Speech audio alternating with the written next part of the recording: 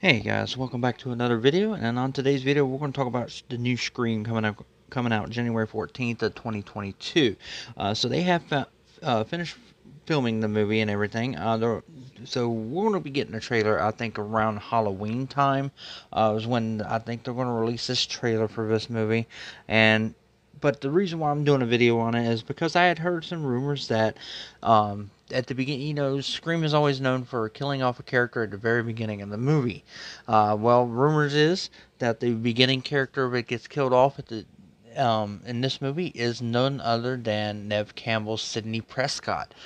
So that actually it makes it where it comes actually in a way is full circle, especially if you're wanting to reboot the franchise. You would either have to kill, I think, Sydney, Gail, or Dewey in the first part of the movie to kind of it's like, oh damn, give that oh damn thing. Hopefully they don't give that away in the trailers, because trailers, of course, release a lot of too much information in my opinion.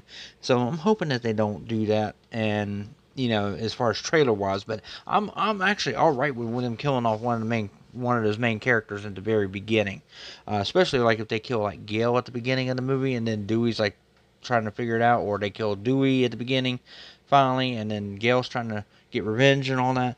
That would be actually pretty cool. Let me know what you guys think. Leave it in the comment box below. If you're not a subscriber, by all means, subscribe to the channel.